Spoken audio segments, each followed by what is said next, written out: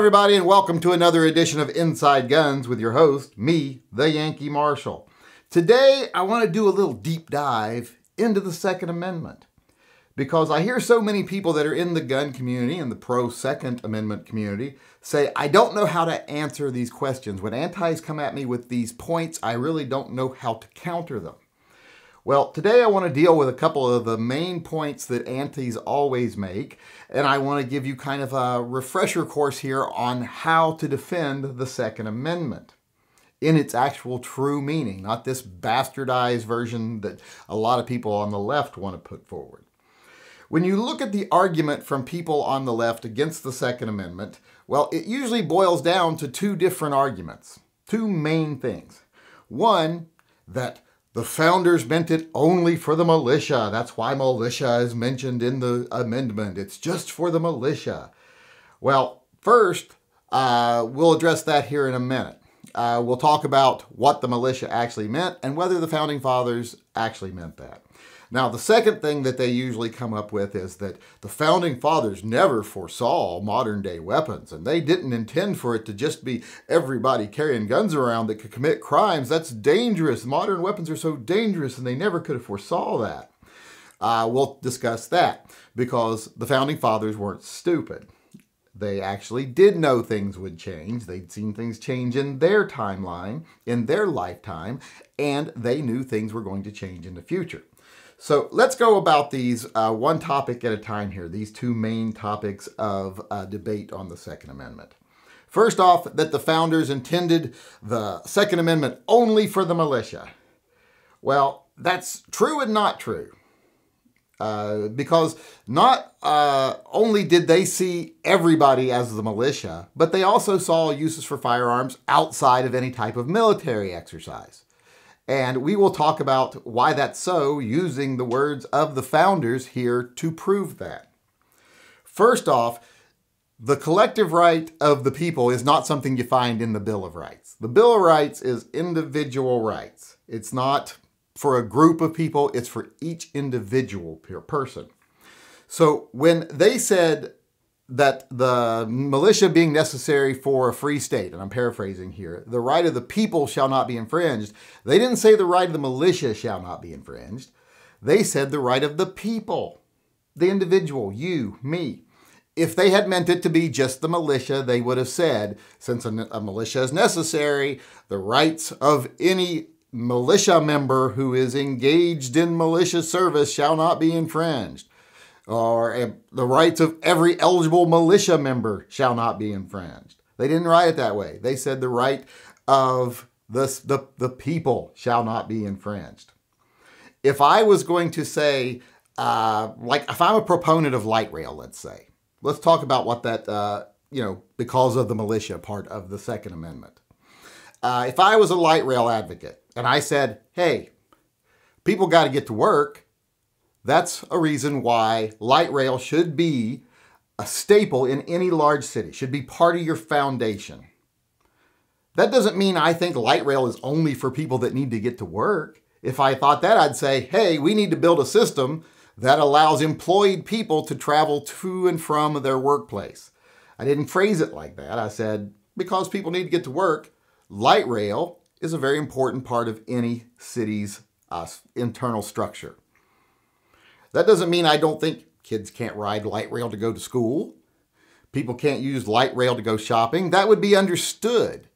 I was just using an example to preface my actual belief. Not the only example, just an example. Maybe what I consider to be the most important example. And, that whole part about the militia, before that comma, is just like me saying, because people got to get to work, light rail is very important. Doesn't score just people going to work. It just, like I said, it underscores them, but it doesn't make them exclusive. It allows other things too. It kind of implies that I know it's going to be used for other things also. At least allows that to be read. If I wanted to say different, I would have said different. Just like the founders would have said, militia members shall be afforded the right to bear arms without interference from the government, if that's what they meant. They weren't stupid. But let's talk about what they thought the militia was. Let's look at here a quote from Richard Henry Lee. It says, addressing who is the militia. A militia, when properly formed, are in fact the people themselves, ... all men capable of bearing arms. So right there, militia is not a certain group. It's not an organization. It's nothing. It's the people. When they say militia, they mean the armed people. That's pretty much all they mean. And let's also look at another quote from Richard Henry Lee. To preserve liberty, it is essential that the whole body of the people always possess arms and be taught alike, especially when young, how to use them. That's not a specific group of people that are only involved in this militia. It's every person. He says every person should be taught from the time they are young. Young people are not involved in the militia. So it'd be kind of hard to say that he only means people that are involved in this regulatory, organized body. And let's also remember that back in the day when the Constitution was written, well-regulated didn't mean anything like what they try to interpret as today. Well-regulated just meant it can work. People can come together and do it. A well-regulated machine meant it was a machine that still functioned. You know, it had been taken care of and it still worked. A well-regulated process is a process that just worked. It didn't mean that it had a lot of outside people deciding how it's done. It just meant it worked. That's all well-regulated meant. Functional. So a functional militia. The ability of the people to come together and form a militia. That's all well-regulated means. Now, a lot of people, like I say, they still want to say, well, it's just for people that are doing the militia. No, here's another statement right here from Samuel Adams. It says, the Constitution shall never be construed to prevent the people of the United States, who are peaceful citizens, from owning arms. Meaning, you should not try to interpret the Second Amendment to in any way deny any person rights. Just like I was saying earlier when I said it's important for workers to be able to use light rail. I'm not excluding others. And anyone who read what I said wouldn't say, well, that means kids can't ride light rail to work or to school, and people can't use light rail just to go shopping. They have to be going to work. No one with any brain would be able to make that sentence mean that. And no one should use that should try to make the Constitution mean that, according to Samuel Adams. Thomas Jefferson, no free man shall ever be debarred the use of arms. Not militia member, not anything else like that, just man. And I'm going to take man to mean men and women. Now, at the time, it pretty much didn't. It just meant men. So we can do that. If people today wanted to make an argument that from the original intent of the Constitution, men just meant men, women don't have those rights, you could try to make that argument. But then you would see later that there are amendments to the Constitution that give women the same rights, or minorities the same rights. So therefore, the constitutional meaning of that word was changed through amendment.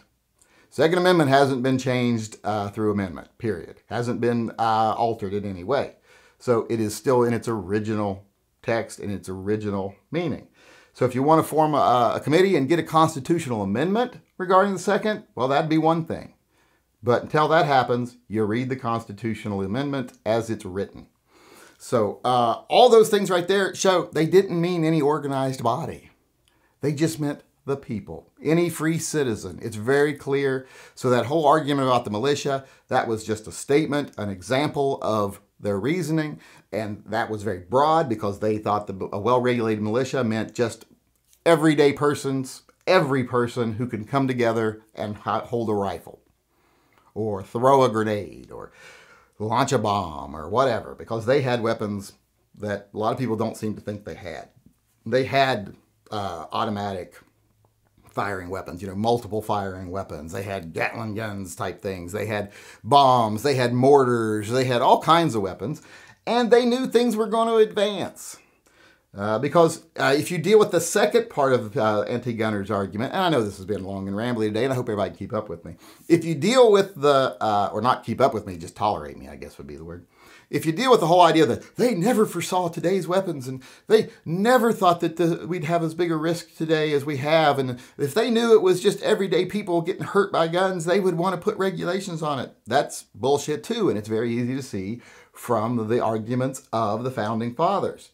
In fact, as far as danger, is it becoming a danger to people that people own guns because, oh, now they got these efficient guns and blah, blah, blah.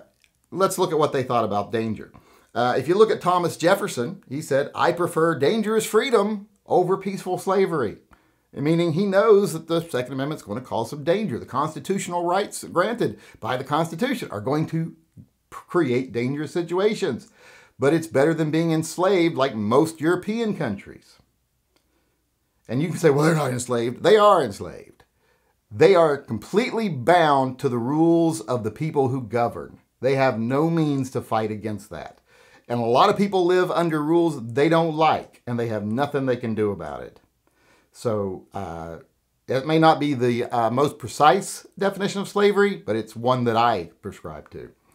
Also, it's very clear that the Founding Fathers knew that sometimes people being armed will be the benefit of the people. They won't be victims. If you look at a quote here by Thomas Jefferson, the law that forbid the carrying of arms are laws of such a nature they disarm only those who are neither inclined nor determined to commit crimes. Such laws make things worse for the assaulted and better for the assailants. They serve rather to encourage than to prevent homicides, for an unarmed man may be attacked with greater confidence than the armed man. There's Thomas Jefferson, one of the founders, saying, one of the reasons for the Second Amendment is so that you can carry your gun and be safe. Because bad guys don't follow laws when there's laws that say you can't carry guns or own guns. So all that does is turn law-abiding citizens into easier targets for criminals.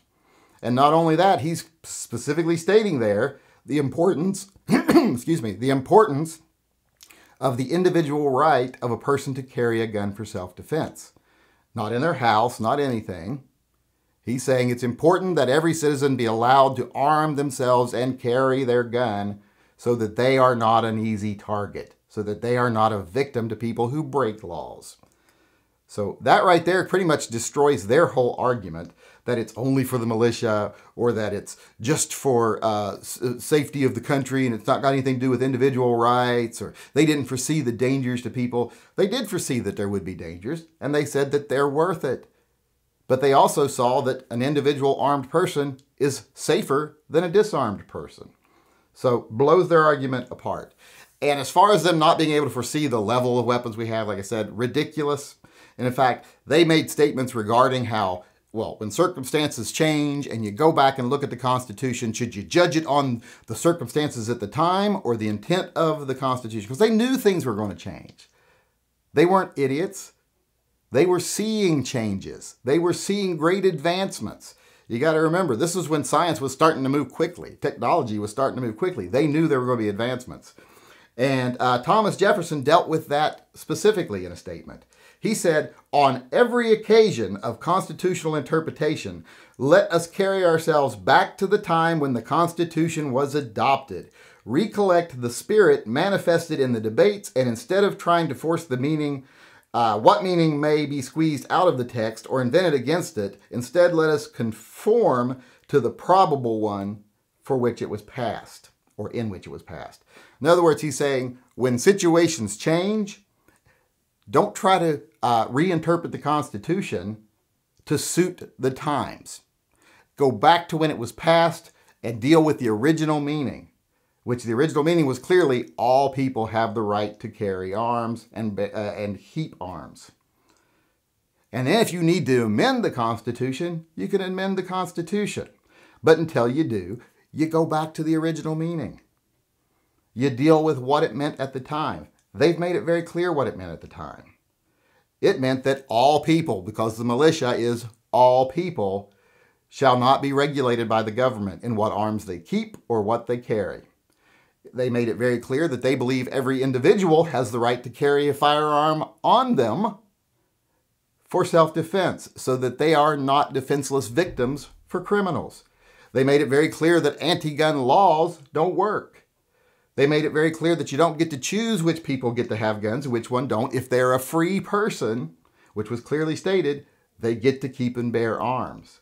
So if you run into one of these people who wants to argue with you about what the Second Amendment means, don't shy away from them. Don't feel like you can't argue with them. Just do a little research. Look around. There's so much information out there.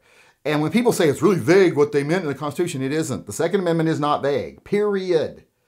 They use very common terminology of the time.